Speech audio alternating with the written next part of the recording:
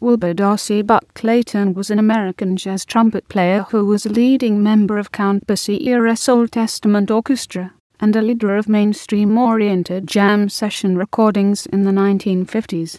His principal influence was Louis Armstrong.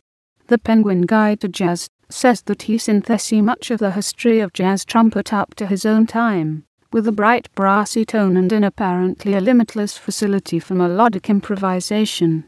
Clayton worked closely with Li Jinhui, father of Chinese popular music in Shanghai.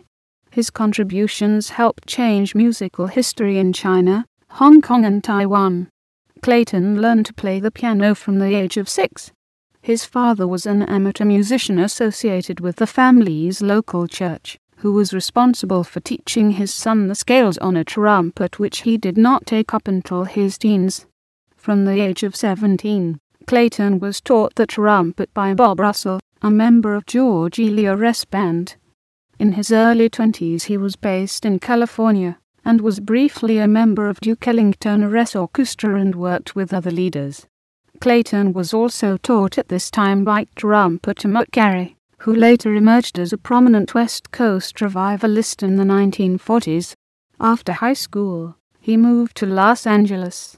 He later formed a band named 14 Gentlemen from Harlem, in which he was the leader of the 14-member orchestra. From there are multiple sources claiming different ways in which Clayton ended up in Shanghai.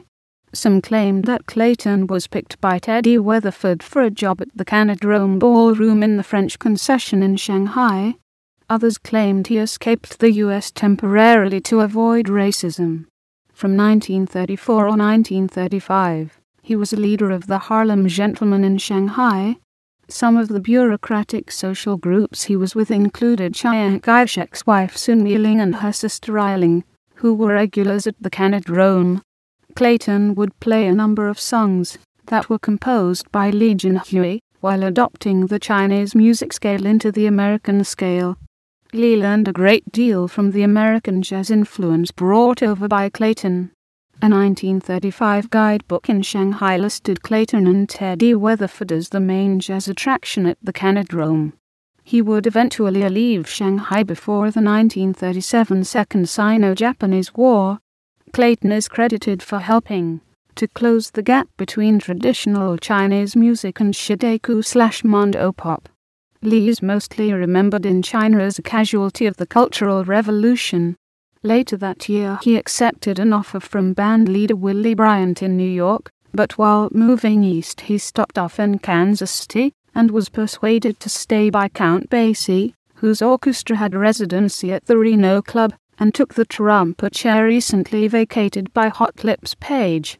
From 1937, the Count Basie Orchestra was based in New York, giving Clayton the opportunity to freelance in the recording studios, and he participated in recording sessions featuring Billie Holiday, and was also present on Commodore sessions with Lester Young. Clayton remained with Basie until he was drafted for war service in November 1943. Based at Camp Kilmer, New York, Clayton was able to participate in various all-star sessions, some of which were led by Cy Oliver. After his honorable discharge in 1946, he prepared arrangements for Count Basie, Benny Goodman and Harry James, and became a member of Norman Granz's Jazz at the Philharmonic Package, appearing in April in a concert with Young, Coleman Hawkins and Charlie Parker, and in October participated in JATP's first national tour of the United States. He also recorded at this time for the HRS label. In 1947 he was back in New York and had residency at the CAFA Copyright Society, downtown, and the following year had reunion with Jimmy Rushing, his fellow Basie alumni, at the Savoy Ballroom. Clayton and Rushing worked together occasionally into the 1960s. From September 1949 Clayton was in Europe for 9 months, leading his own band in France. Clayton recorded intermittently over the next few years for the French Vogue label under his own name, that of clarinetist Mes Mesro, and for one session with pianist Earl Hines. In 1953, he was again in Europe, touring with Mesro, in Italy, The group was joined by Frank Sinatra,